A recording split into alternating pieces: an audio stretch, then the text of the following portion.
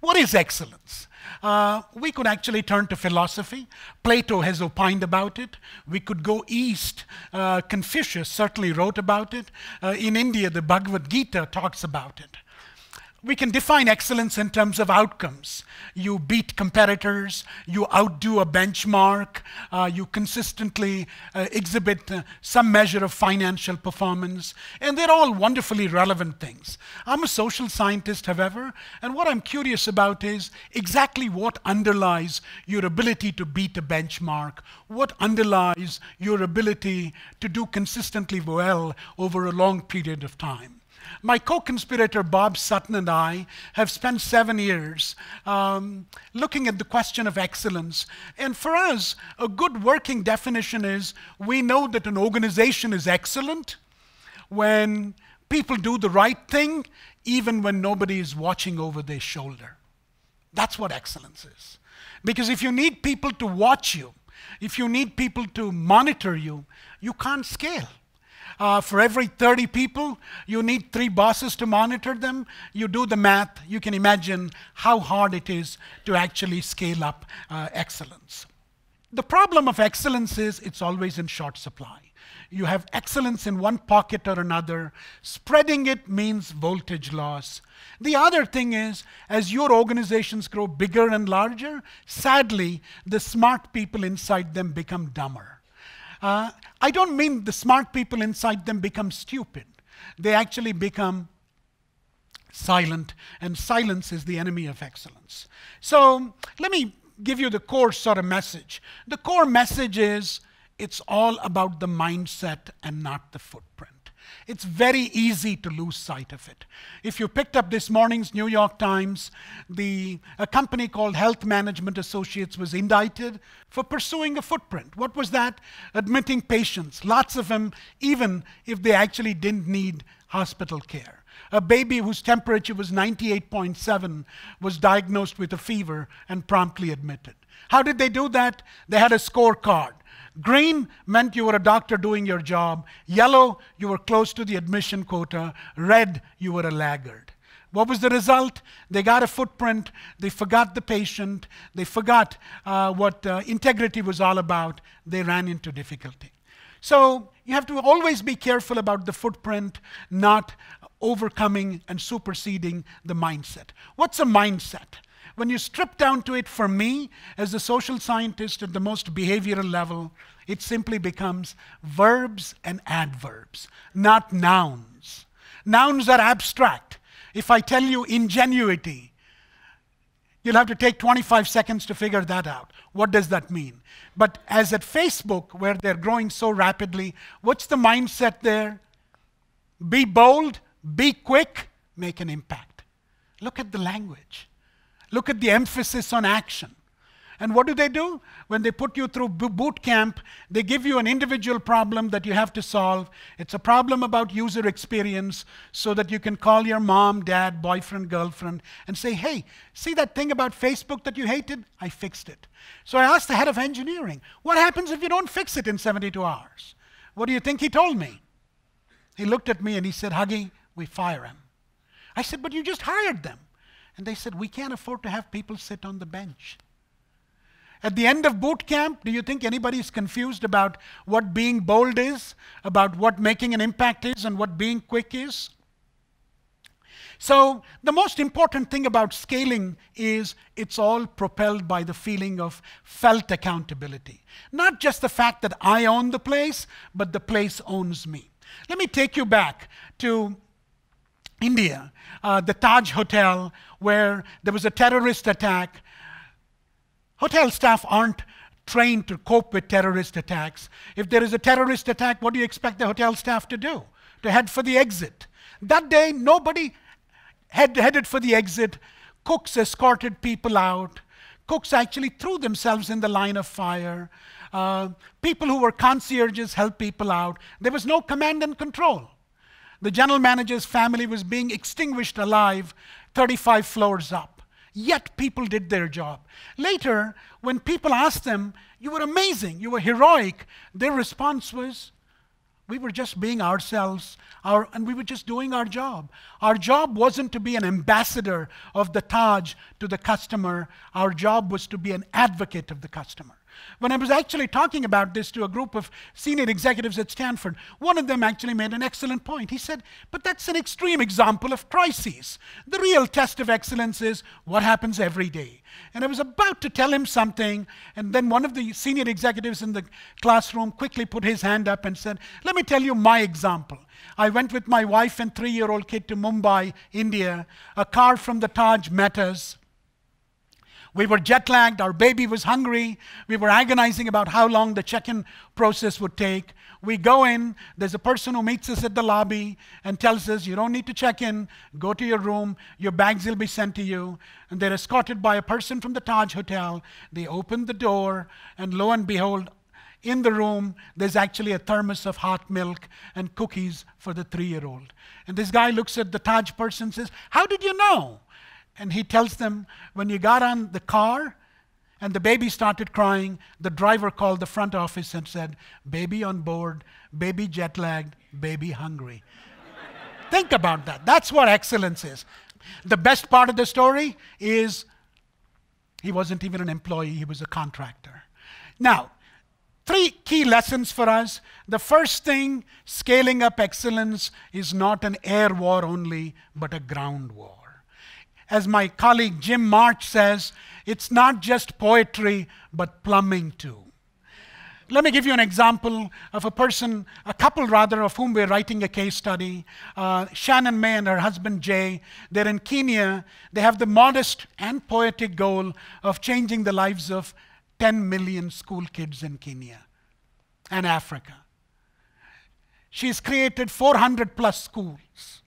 People in her schools outperform competing schools by 200% on every conceivable yardstick. It's a venture capital funded enterprise. You have to pay $5 a child per month.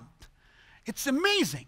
Look at the way they fought the ground war. I said, how many people are there to run the school? She said, 1. I said, how do I pay tuition? She said, mobile transfer through your phone. I said, why? She said, if you do it through cash, it's a recipe for corruption. I said, don't you need a person to buy books? No, done by central office.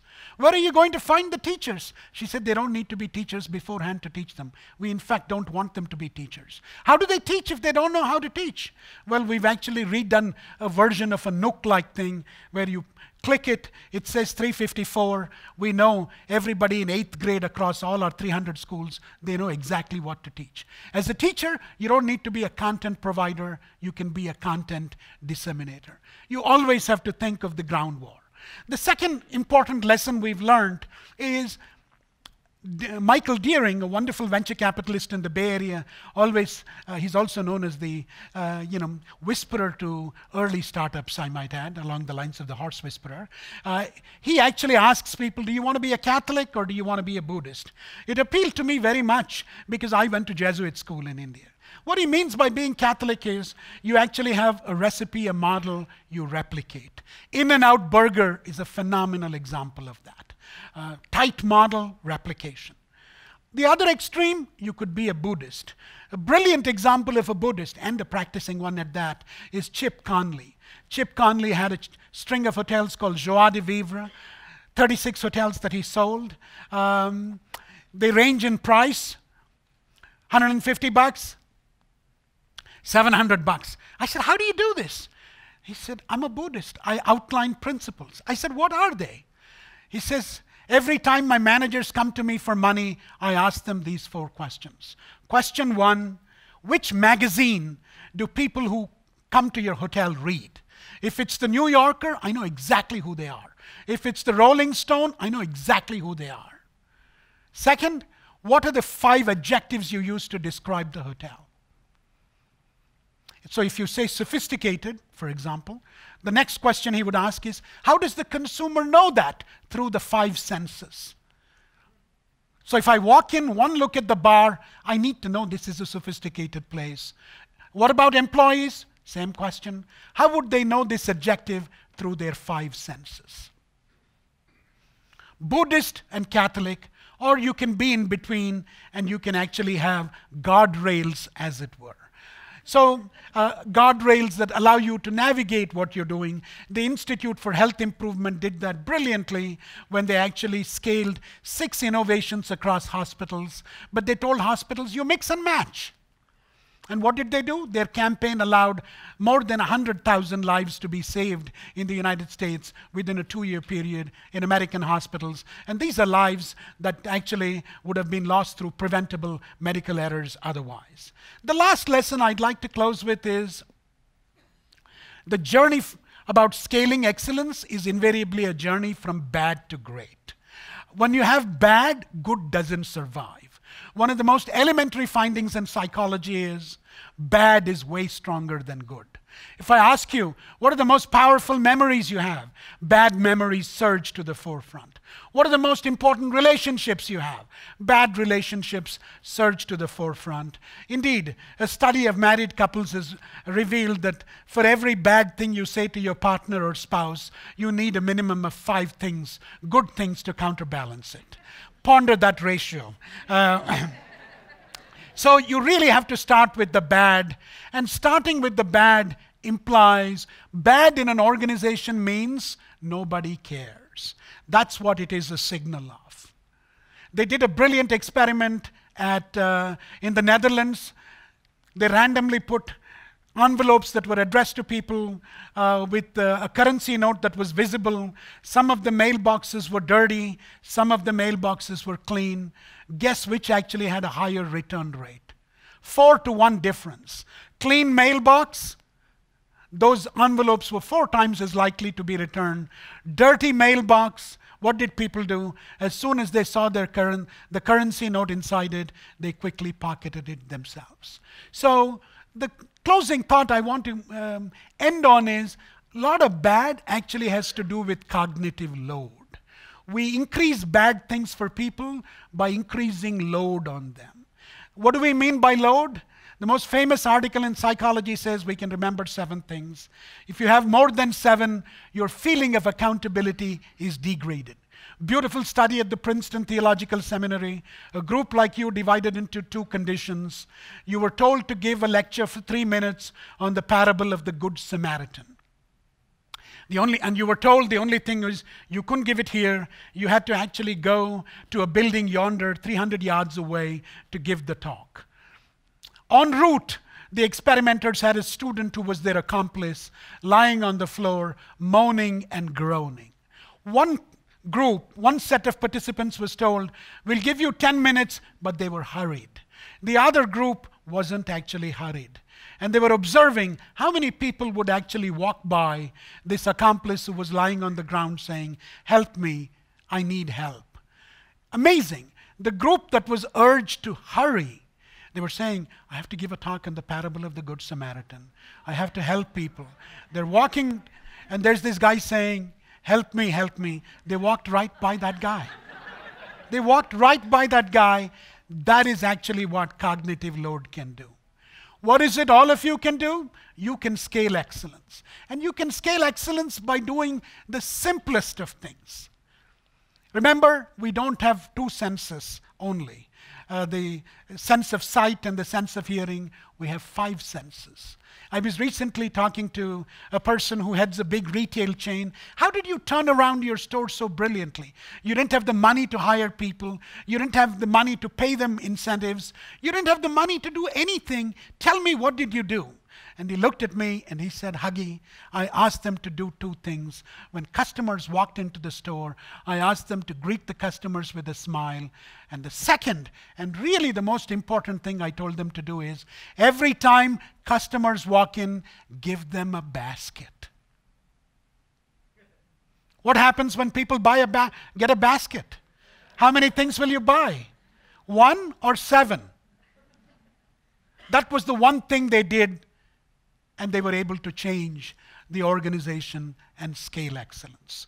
So think of scaling excellence in your own organizations, in your own lives, and in your own work units. Thank you very, very much indeed. Thank you.